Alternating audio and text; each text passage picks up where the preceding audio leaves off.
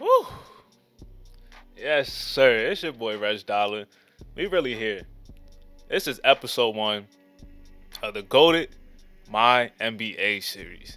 This is not your typical My NBA series, little rebuilding Johns. Oh, this little trade, this, that. We gonna do this challenge, this, that. Nah, this is different. This is special. This is generational. This is the one, ladies and gentlemen.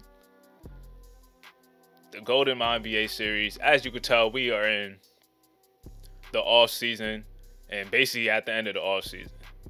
What we did was, I think I uploaded a scenario. You can probably find it if you type in my name in the scenarios. What I did was I made it so like the record was to a certain date. What was it, like January 11th?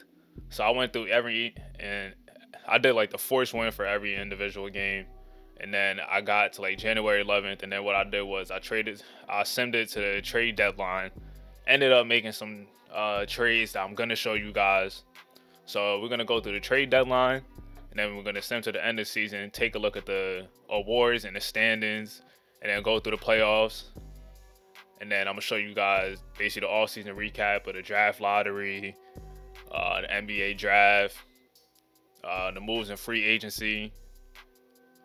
And for the most part, that's probably gonna be the video. So that's gonna be the year 1 recap, and that's just the beginning. Without further ado, let's get right to it.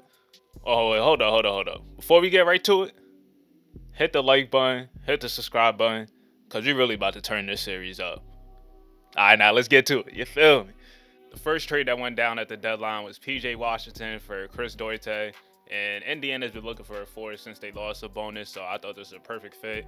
And the Charlotte Hornets been talking about not extending PJ Washington, so why not go and get a guy who's still on the rookie contract? And Chris Duarte, although he's older, he could still contribute on the wing.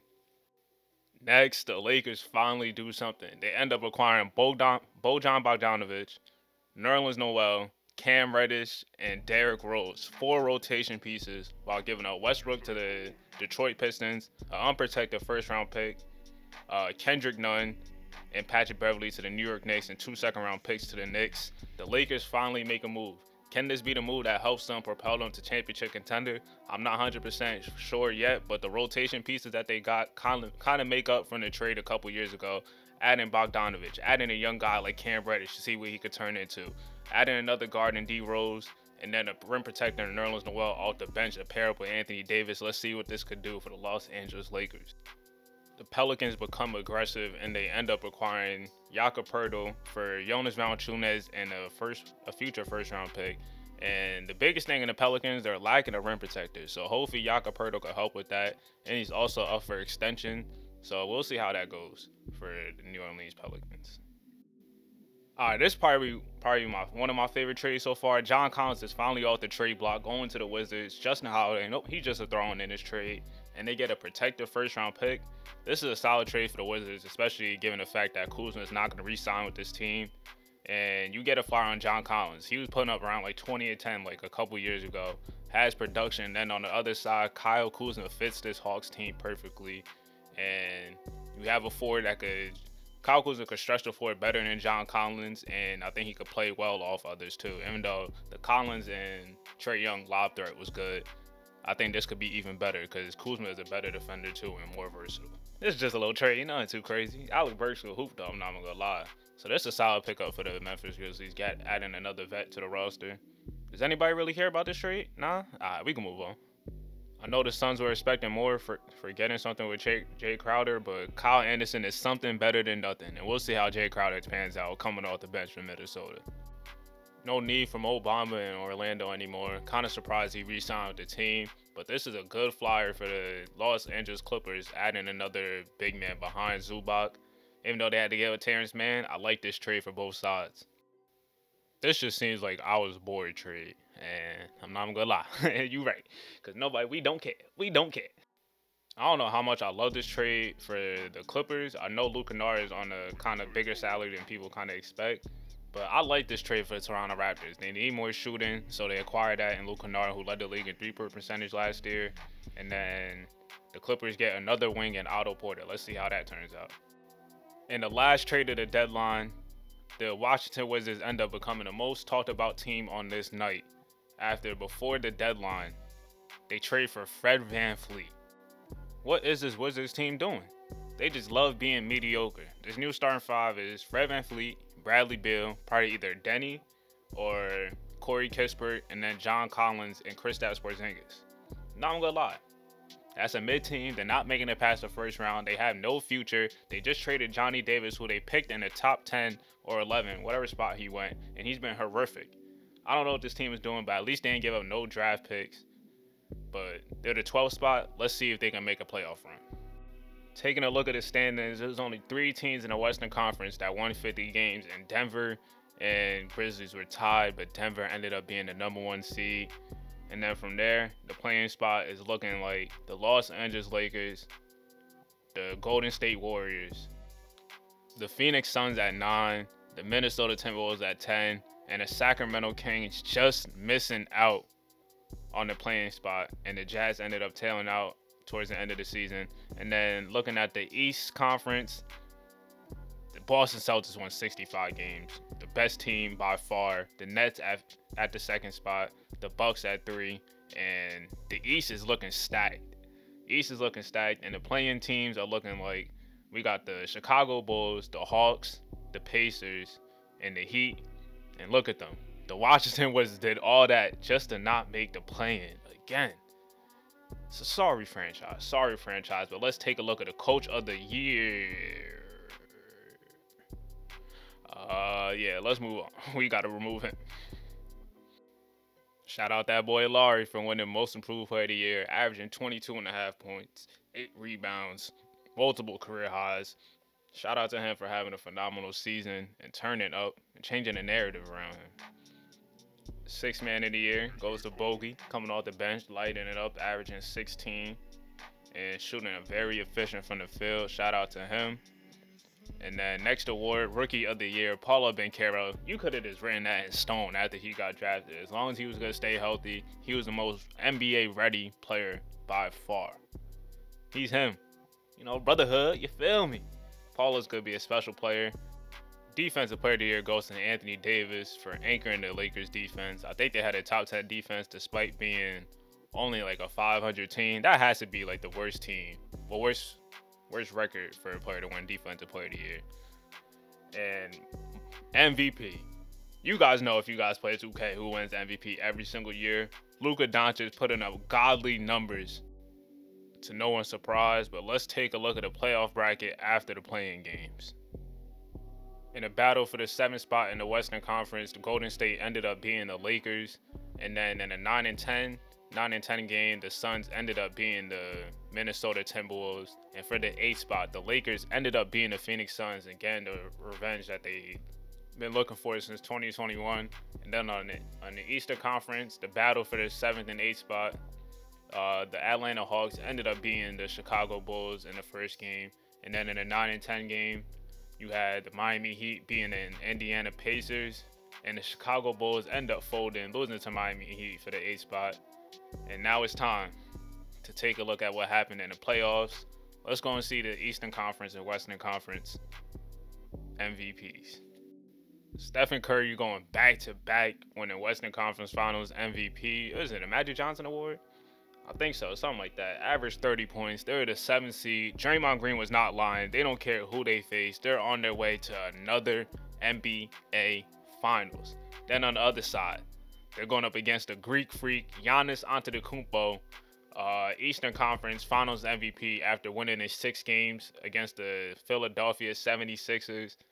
And it's time to take a look at your NBA champions of 2023.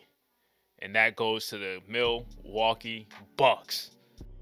Giannis winning his 2nd championship and 2nd Finals MVP. And they took it to 7 games. And in that game 7, let's take a look at the stats. Curry had 37 points, had 6 turnovers though, but he was bugging. 12 of 18 from the field. Jordan Poole with 28, 18 for Andrew Wiggins. And let's look down at the list. Klay Thompson 3 of 9 from the field. Draymond Green 10 rebounds and 14 assists. Only 2 points, but only took 2 shots. But James Wiseman 1 of 8 from the field. 0-3 from the three-point line. What's the over-unders of him never playing a game in Golden State ever again after this performance, only losing by 2 points? And on the other side, Middleton was 8-20, leading the Bucks in scoring. Giannis only had 17 points, his worst game of the series. But the role players kind of stepped up. Everybody kind of scored for the role players off the bench. Ingles only had 4 points, but the rest had 7 or more. And you could attribute that to them having game 7 on their home court. You know how the role players step up on the home court. And if I would have showed you just Giannis and Curry stats, you would have thought that the Warriors won in this game 7, but that was not the case. But let's take a look at the lottery, because it's time to move into the offseason. Draft lottery, and one of these 14 teams have a chance of winning the sweepstakes of Victor Wembanyama. We've been hearing about Wembanyama this whole time, one of the most generational prospects of all time, and we finally about to know where he's gonna go. And the number 1 pick goes to the San Antonio Spurs, followed by the Toronto Raptors jumping up all the way to number 2, and the Orlando Magic getting the 3rd pick. Wow, this is crazy. I'm not even gonna lie. San Antonio, how fitting it is. San Antonio, Victor Wembanyama played for Tony Parker. You know San Antonio always be having the international players. And they land Victor Wembanyama. We know that's already locked in. Number 2, Scoot Henderson, potentially going to the Toronto Raptors. Nobody's really thought of that at all, but that's kind of nuts that they're in this position to get Scoot. And then at 3, Orlando sits here. The Washington Wizards, after I was dumping on them, ended up jumping into the top 5. And this is the first time they've been this high in I don't even know how long. Well, probably Bradley Beal's selection, Otto Porter. Probably around there, around like 2013. So it's been like 10 years since they got like a top 10 pick. Yeah, so the Wizards are definitely winners in the draft, I must say. And then obviously San Antonio, the Raptors, and the Magic also having 2 lottery picks and a top 3 pick to go alongside that. And the biggest losers for me is the Rockets. After projecting again a number 1 pick, falling out of the top 4, I know it definitely hurts. And then the Charlotte Hornets, because they needed another superstar potential guy. But hey, that's tough.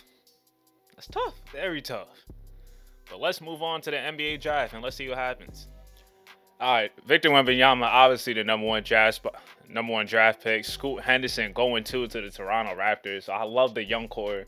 The potential duo between Scoot Henderson and Scotty Barnes. I like the sounds of that. At number 3, Amen Thompson going to the Orlando Magic.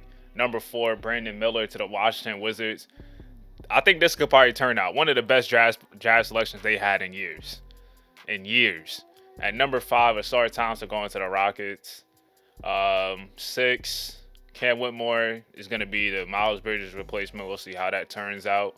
I like Cam Whitmore's game. At number 7, G.G. Jackson. When I downloaded this class, I didn't look at the ages. He's supposed to be the youngest player in this class, but I'm going to have to end up changing that. Jarris Walker at 8 to OKC. Anthony Black at 9. Maxwell Lewis to the Pacers. I like these spots. Keontae George to the Sacramento Kings. Kason Wallace to the Suns could be the replacement for for Chris Paul when he ends up retiring soon. Jet Howard, I love this spot for Minnesota. Him going to Minnesota. Then Nick Smith at the end of the lottery at number 14. And keep an eye. We're going to talk about Nick Smith in a second, because he doesn't stay on this team for long, as you could probably see from his jersey what team he's probably on. Derek ended up going outside the lottery. Shout out Jersey, feel me? Going to OKC. Khalil Ware, Jalen Hood-Schifino, Taylor Hendricks. I like this spot for the Hawks. Ryan Rupert. I like this. I like this pick for the Bulls. Back-to-back picks, Grady Dick and Kobe Jones. Two solid role guys you could see playing for the Knicks. Chris Murray. Hopefully he could be like his brother and be an instant contributor right away. Baba Miller, upside swing for the Pacers. Trayvon Brazile ended up tearing his ACL early on in the season, but was playing really well. Bryce Sensabaugh ends up going 26. In real life, I think he's probably going to end up being like a top 20 pick. Marcus Sasser at 27. Derek Lively with the upside swing. Potentially end up playing behind Nick Claxton. They kind of got like, well, Lively is bigger than Nick Claxton, but kind of a little bit similar frames. Filipowski ends up, his teammate goes to the Celtics. He looked like he'll play for the Celtics. And then Jordan Hawkins, the last pick, to the Rockets. Then anybody crazy in the second round end up slipping. Nah, I could see all these guys end up going first round, second round. Alright. So that's cool with the draft. And let's take a look at free agency. We about to take a look at the free agency and just basically all the transactions that went down. We about to just go by the teams and just scroll through the stuff that was kind of important. Jay Crowder and Terrence Ross, I think that's good pickups for the Sixers. Harden end up re-signing with the team. Milwaukee Bucks, they end up trading for the 6th man of the year, Bogdanovich, gave up a first-round pick, gave up Grayson Allen, gave up, what's Buddy name? Jordan Noah in that trade as well. They signed Justin Holiday back and end up trading him. They signed Eric Gordon too. So, okay. They made some moves. End up getting some scoring at the guard position that they really need. And the Chicago Bulls just made one of the most recent trades. They blew it up. They blew it up. Got rid of everybody basically. Other than Patrick Williams in their starting five, everybody's gone. And also Caruso as well. As you can see, they re-signed Kobe White. They re-signed Ayo. They traded DeMar DeRozan and Vucevic in the offseason for DeAndre Ayton and Landry Shamet. Let's see how that goes for the Suns, because they're basically going all in now. But the main reason why they kind of did this deal, because it's a little bit weird with the Suns because of the fit. You got Devin Booker, Chris Paul, Vucevic, and now DeMar DeRozan. A lot of guys that kind of operate in the mid-range a little bit too as well, but DeRozan, I think, is in a contract year, and I think Vucevic is in a contract year. Same thing with Chris Paul. So if it doesn't work out, it could be off the salary cap, and we'll see, and the Suns could go from there. So I kind of like that for them. And then the Bulls just go young and get DeAndre Ayton, former #1 pick. Supposed to be a promising guy. You expect more for DeAndre because he shows flashes of being really good, but he just doesn't do it at a consistent level. And then the other trade that they made, I was talking about Nick Smith before. The Orlando Magic acquire Zach LaVine for Nick Smith, Jalen Suggs, and Jonathan Isaac. Nick Smith was the last pick in the lottery. Jalen Suggs was a former top 5 pick, but he just had a little bit of injury problems. They had a log jam at the guard spot. And then also Jonathan Isaac. Brother hasn't played in like 3 years. He just came back in real life just recently. He hasn't played in forever. So they acquire an all-star shooting guard. Paolo Banchero's NBA ready and showing it. Franz Wagner has arguably been the second best player, well, the best player in this class to this point. So the Magic is starting to make moves. Looks like they want to make little pushes and start to win now. And now that leaves Markelle Fultz, Zach LaVine was an all-star. Franz Wagner is on the up-and-coming, going into his 3rd year. Paulo and Wendell Carter at the 5 spot. You still got Bull coming off the bench. I think Cole Anthony might still be there. But I like the direction that Orlando is going. Then also, Alex Caruso is going back to LA, but it's not the Lakers. He got traded for Brandon Boston, Ken Birch, and 2 second-round picks as well. And then the most recent deal was a 3-team trade where they traded Lonzo Ball. They really didn't acquire anything. They traded Lonzo Ball, end up getting Tim Hardaway Jr., but Kevin Porter Jr. ends up going to the Hornets. So this more so, we could talk about that trade a little bit later on. Cavaliers, all they did was they didn't really do anything. Dennis Schroeder, Biyombo. Celtics didn't really do anything crazy. I had to get rid of Udoka. We had to let him go. Clippers, we basically talk about their moves. Re-signed John Wall. They signed Patrick Beverley. They got some old heads. This little 2 vets. 3 vet minimum signings. Really nothing crazy. Grizzlies, they ain't doing nothing. The Hawks re-signed DeAndre Hunter, but that was already done in real life. They signed Shake Milton and they re-signed Kyle Kuzma, and then they made this trade. And Nathan Millen got the hell out of there. We had to let him go. Oh, Phil Handy's their head coach. Yeah, Phil Handy's their head coach. I forgot that happened. Westbrook went to the Heat and then ended up re-signing there. And they picked up Jalen McDaniels. the Hornets. They got rid of Gordon Hayward. So Tim Hardaway Jr. got traded to this team and ended up getting traded later on. Well, traded again. So Gordon Hayward is going to the Mavericks. Ruby's on this team. I forgot. I don't remember how he got there. And they also hired a new coach, Jay Larranaga. So you got LaMelo and Kevin Porter Jr. in the backcourt together. And then they also picked up Cam Whitmore. And they had Chris Duarte. So they're doing a little bit better with their young core. But they still ain't nothing crazy. They could be another lottery team, but they're starting to acquire a little bit more talent. Jordan Clarkson got traded for Bertans, Tyrese Hunter, and a second-round pick. And they also picked up Darius Bazley. Wait, what? Ain't no way. Udoka's their head coach now. I could have swore they still had Will Hardy. I gotta make that change. Brother just won't go away. That's crazy.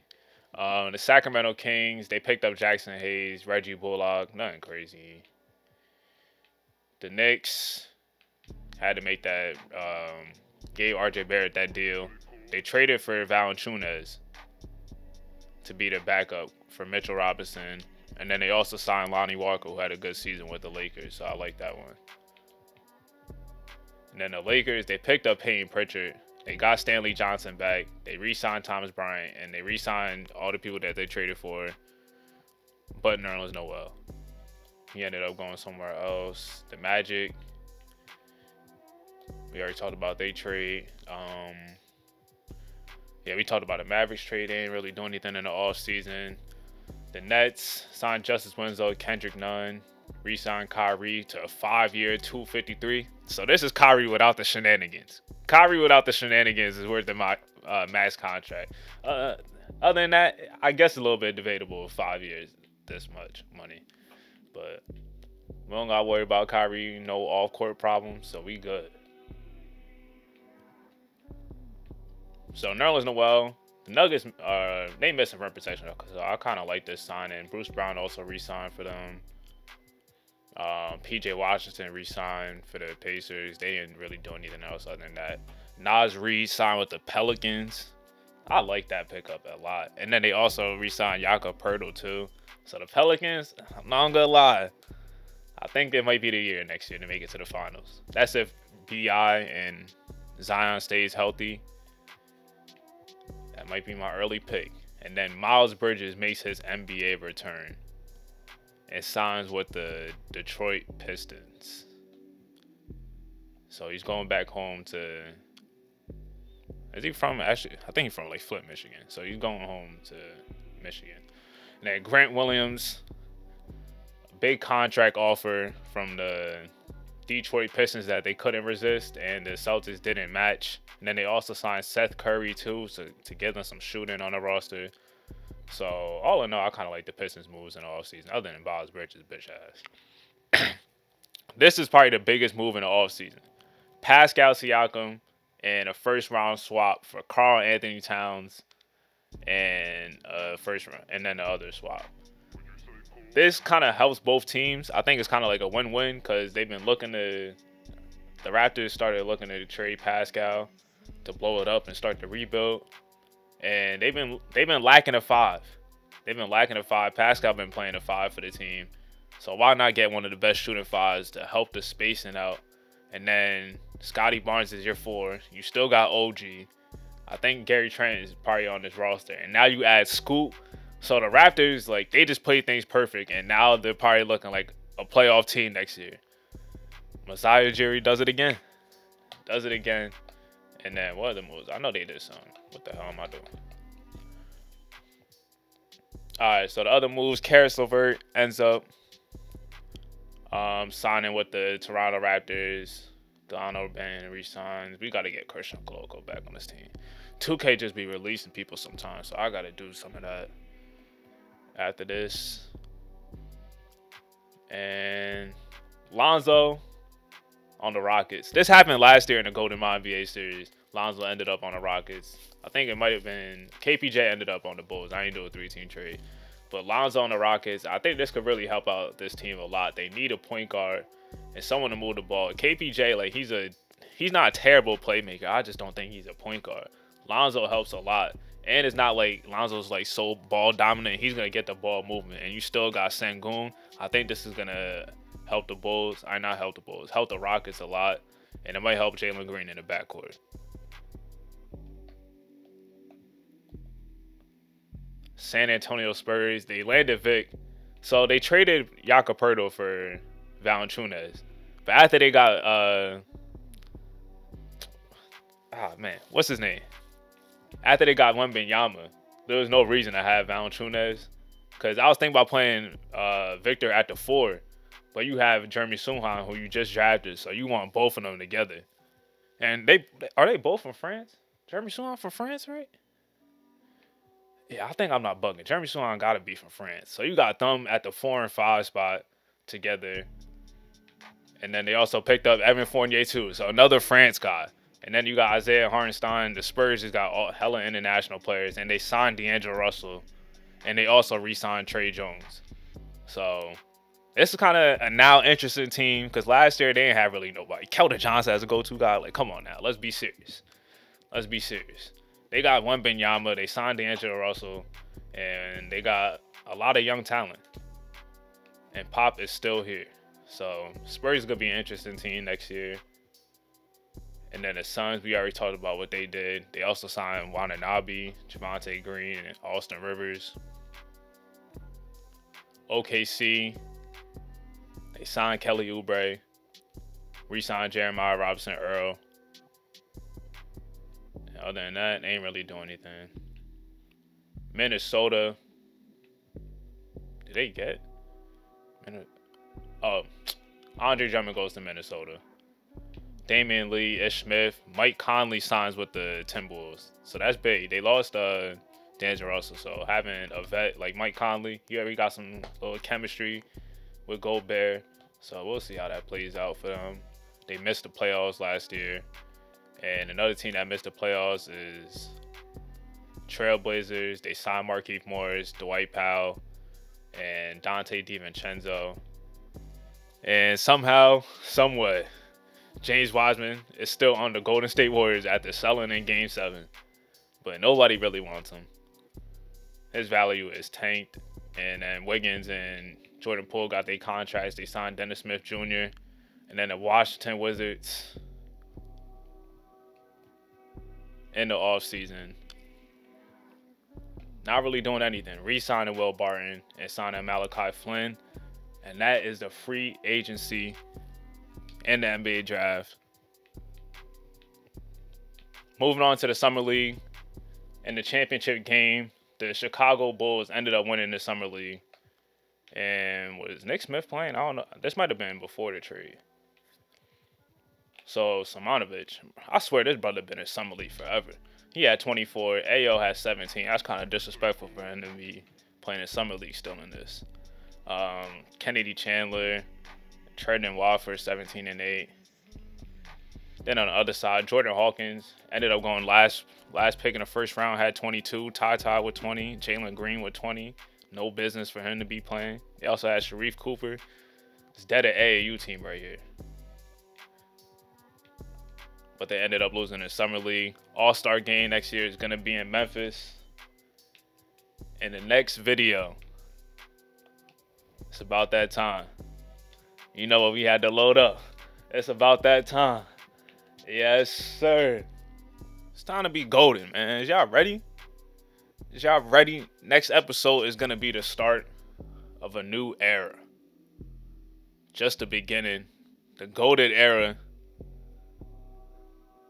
It's just begun. In the next episode, the Golden Hoop Summit featuring Reggie Mack, Carlton Davis, Jeremy Goodson, Mo Davis, hella stars. And to find this draft class, what y'all got to do is, load that thing up. Go over here, go to users. And I should be in the top 15 or so downloads. Yeah, here we go. Go to fictional draft class. Well, go to fictional draft. Gamertag RegDolla to find the rest of my draft classes. 4 of them things. And I gotta show you guys a little workaround what you guys gotta do, because 2K, they never patched the glitch of like the importing, what is it called? The draft class storylines. Yeah, so they didn't fix that glitch of like the draft class storylines where it just like randomizes like the attributes and tendencies. And I ain't put all this damn work in to put all these damn attributes and tendencies for y'all not to use. So what y'all gotta do is, after you import the draft classes, well, save the draft classes like when you guys are not in here. So after you save the draft classes, what you gotta do for the workaround is, to get everything, you gotta export every player's DNA, or as many as you want if you don't want to do all 75, but export the player's DNA. And then after you do that, load up the draft class in my NBA. And then like once the season starts, you got to go to each and every individual player as much as you want, and then import the DNAs back in. So you're going to have the attributes and tendencies that I made, because it was there for a reason, especially with this draft class. Because if you guys are new to my channel or something, or haven't watched my previous videos, probably like a couple months ago, we did a College Hoops 2K8 series of these players in college, and this brother Rich Mac was a monster. So check out them previous videos, you know, to get more in tune with them players. But that is the workaround to get the best experience of the goated fictional draft classes. But it's your boy RegDolla, and this is episode 1. Just the beginning. Just the beginning. It's a long time coming. Hit the like button, hit the subscribe button. It's about that time. Be safe, stay goated, and I'll see you on the next one.